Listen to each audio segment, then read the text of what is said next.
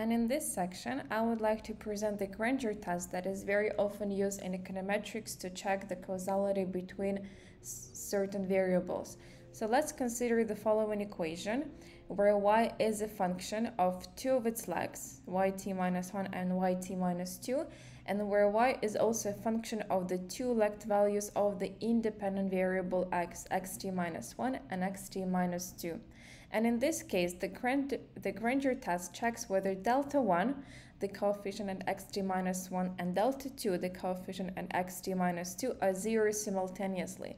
In other words, the test checks whether x has predictive content for y, whether x can be used for predicting the future values of y.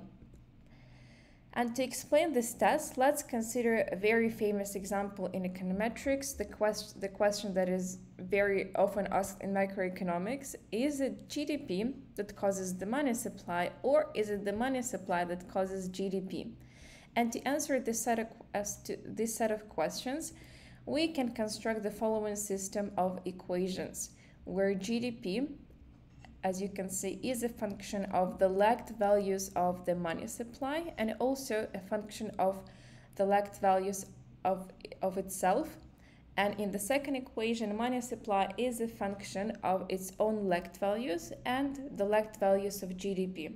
Since in this case we've got two variables, this is called bilateral causality.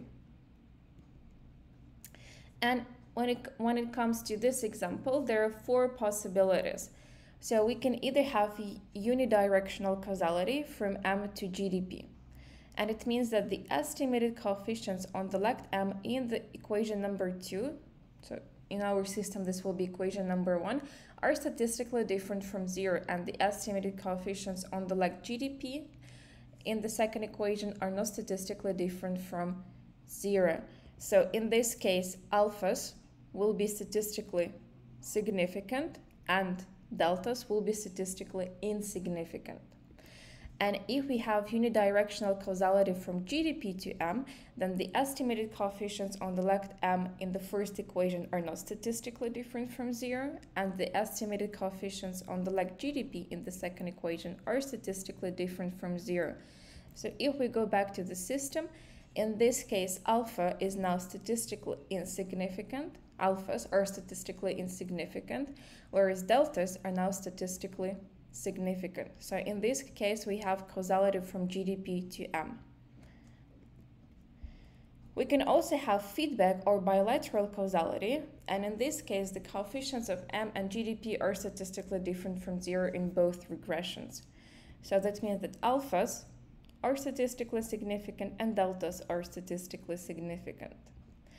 And we can also have the fourth possibility where the variables are independent of each other. That means that the coefficients of M and GDP are not statistically different from 0 in either of their regressions.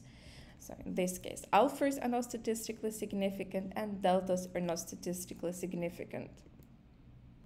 The correct interpretation of the Granger test results will be the following.